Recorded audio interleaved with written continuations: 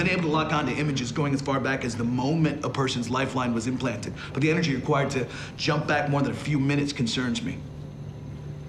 Did you make me drive all the way down here just to tell me you can't figure this out? Well, can't put you back in a box over the phone. We're gonna try it? I quadruple checked it. We should be able to send you backwards about a minute, and if I'm right, you're looking at a very unique problem. When you jump backwards, your timeline overlaps onto itself.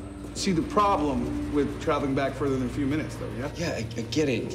Any more power in the box will blow up. No, Connor, I'm saying, have you thought about what it really means to go back and save Haley? The repercussions. Yeah, maybe we get the box to work, but it's gonna be very messy. Okay, I get it. Can't jump any further back in a minute, but can you project further back? Yeah.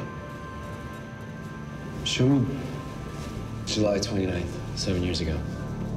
Connor, just don't get too many big ideas too quickly, okay?